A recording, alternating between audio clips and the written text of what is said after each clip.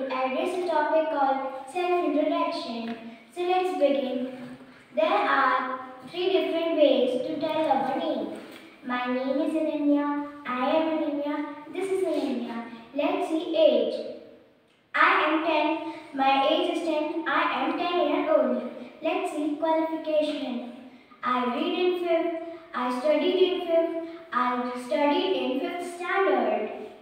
Last but not the least, hobby. I am interested in playing badminton. Playing badminton is my favorite pastime. That's all for today. Thank you. Hi everyone, I am Gairsain. Today I am going to address a topic called self-introduction. So let's begin. There are three different ways to tell our name. My name is Gairsain. I am Gairsain. This is Gairsain. Let's see age. I am 10 years old. I am 10. My age is 10. Let's see qualification. I read in 5th standard. I am studying class 5th.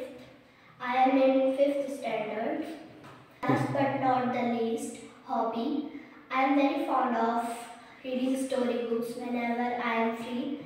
I am interested in reading storybooks. Reading storybooks my favorite pastime. I hope it's crystal clear now. Thank you very much. Good afternoon everyone, I am Kiran. Today I am going to address a topic called self-introduction. So let's begin. There are three different ways to tell our name. For example, my name is Kiran, I am Kiran, this is Kiran. Let's see age. I am 14 years old, I am 14, my age is 14. Let's see qualification. I read in 9th standard, I am 9th standard, I read in class 9. Last but not the least, hobby.